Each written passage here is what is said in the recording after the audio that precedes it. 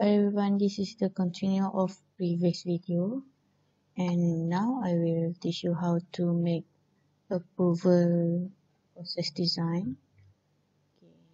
This is the flow. You can click process design. Right here is the issuer, initiator is the issuer, and then you can key in the approver. For example, you can key in by name, or you can search by the department. Okay.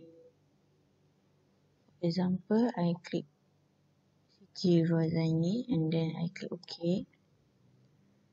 After that, I can choose either the approver can edit any of the section at here that we create in the form design.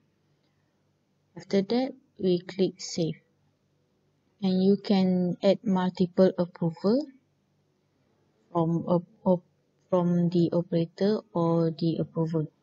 You also can add the conditional branch. Okay, conditional branch means there are group such as group HR, group management. Okay, and this is for the group of production. It is used for different approval.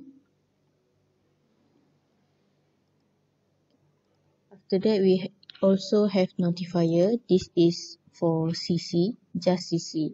That means it can see the form, but they can't edit it. After finish, you click publish, and then complete. That's all. Thank you.